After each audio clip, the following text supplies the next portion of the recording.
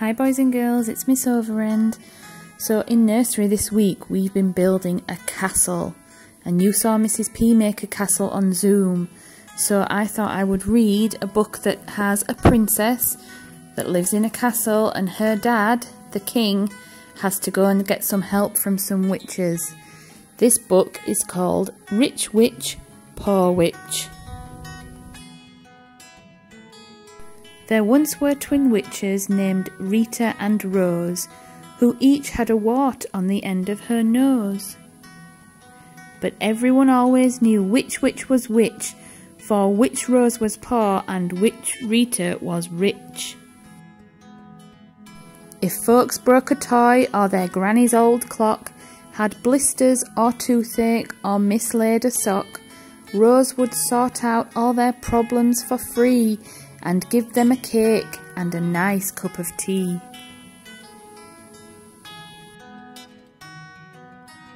But Rita preferred to have wealthier clients, like kings and princesses and great greedy giants. Why, only last week, Rita scoffed, a rich queen called by with the naughtiest prince that you've seen.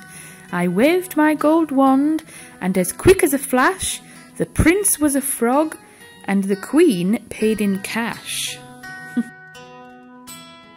One morning, Witch Rita was just getting dressed when the king in his carriage arrived, looking stressed.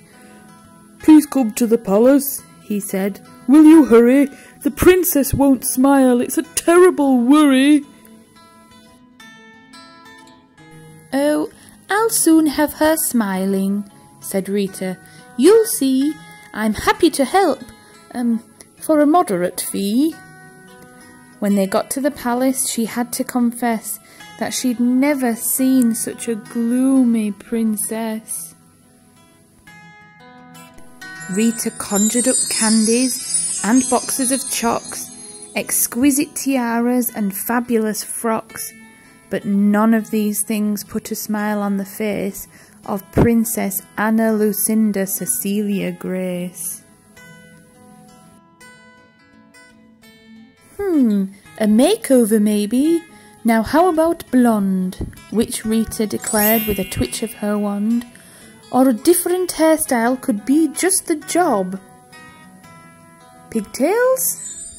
Mohican? Afro? A bob?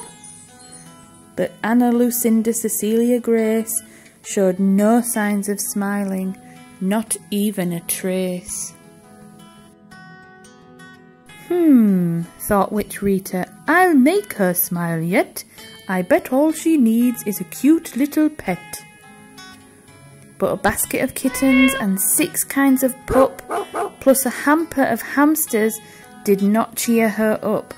No, Anna Lucinda Cecilia Grace just sat on the sofa and stared into space.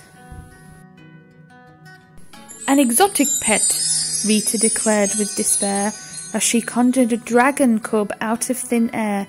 It blinked in surprise and looked rather uncertain. Then, achoo! It sneezed and set fire to the curtain.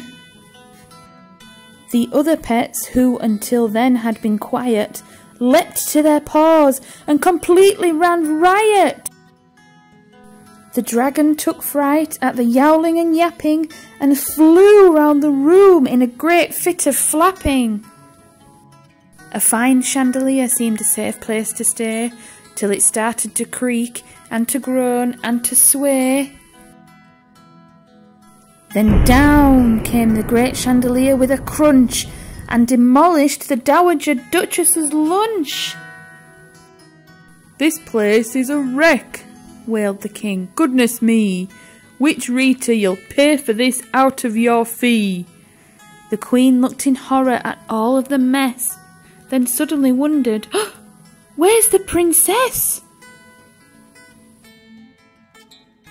Here's Mort, the king's butler. Begging your pardon, Witch Rose has arrived and she's out in the garden. She's running around on the lawn playing chase with Anna Lucinda Cecilia Grace." Everyone stared in amazement at Mort and then into the garden dashed King, Queen and Court. "Hurrah!" said the King. "What a wonderful sight! She's smiling at last!" The Queen clapped with delight. "But how did you do it?" said Rita. "Do tell. What charm did you use, dearest sister? What spell?" "Oh, I don't need spells," said Witch Rose, "or a fee. The princess just needed a playmate, you see."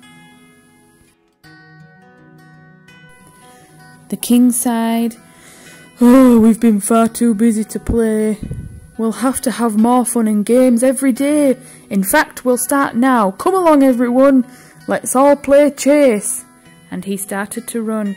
"Daddy, wait," said the princess. "Just hold on a bit. I've got something to say to Witch Rita." "You're it!" And Anna Lucinda Cecilia Grace ran off with a whopping great grin on her face. "Oh well," Rita laughed. "You're right, I suppose, that you don't need a wand to work magic, dear Rose." The end.